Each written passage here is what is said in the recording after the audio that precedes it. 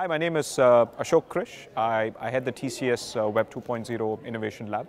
TCS is Tata Consultancy Services, one of the largest IT companies in the world. For me, the three important things to remember about social media or the internet in India. Number one is the fact that India is extremely diverse. There is a tendency in the West to look at India as one homogeneous whole, that it's about Bollywood or it's about a few things that sort of represent India. But India, frankly, is a lot like the European Union. There's 23 different official languages. Many of them have 70 to 80 million speakers, and there is just so much cultural diversity in India that you need to look at India practically as multiple different countries, if you will, when you think about India. So that's number one. The second thing to remember about India is that there are vast differences between the maturity of technology use when it comes to the sort of elite urban upper middle class to the more small town emerging middle class, and to the people who are sort of just above the poverty line. It's estimated that there are close to 800 million mobile phones in India.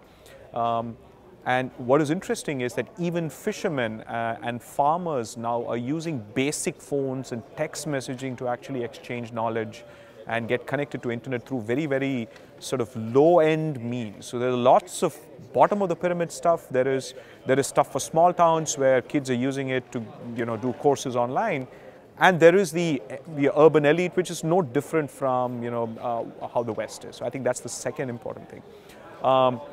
The third thing about India is the fact that there is an English-speaking part of India, and then there is a significant number of people who converse and who collaborate and who share in local languages. This is not as much as it is in China, where there is clearly, most people would prefer to speak in Chinese.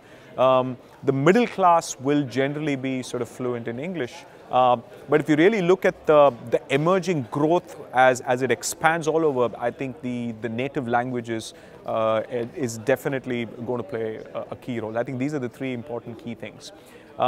So the second point about what the internet has always meant to me, I've been very passionately digital native for a while now, since I started blogging in about 2006.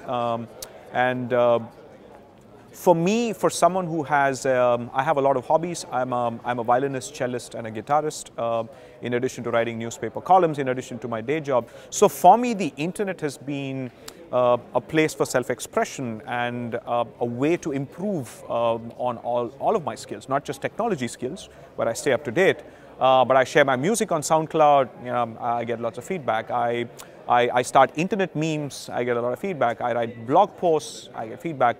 I share my newspaper columns online, and I do podcasts as well.